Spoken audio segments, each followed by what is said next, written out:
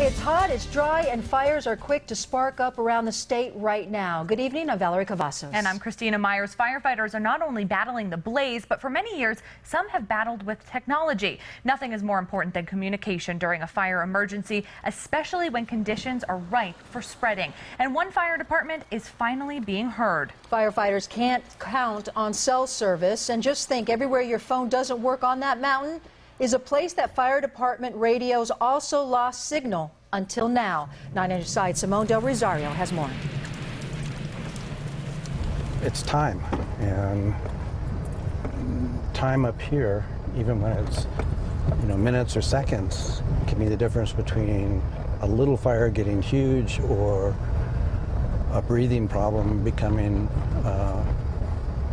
someone who dies.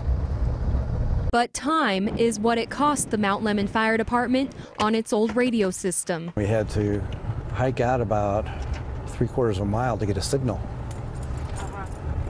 And every time we needed something, we had to send somebody back out to get the signal to talk to the crews back at the engine. It's like the old days. That's the sound of old. You're loud and clear, thank you. That's the sound of new. The radios upgraded this year to digital.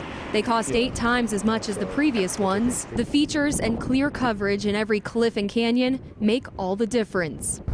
It really helps me feel much more secure for me and for the crews. And for the lives they save on the mountain.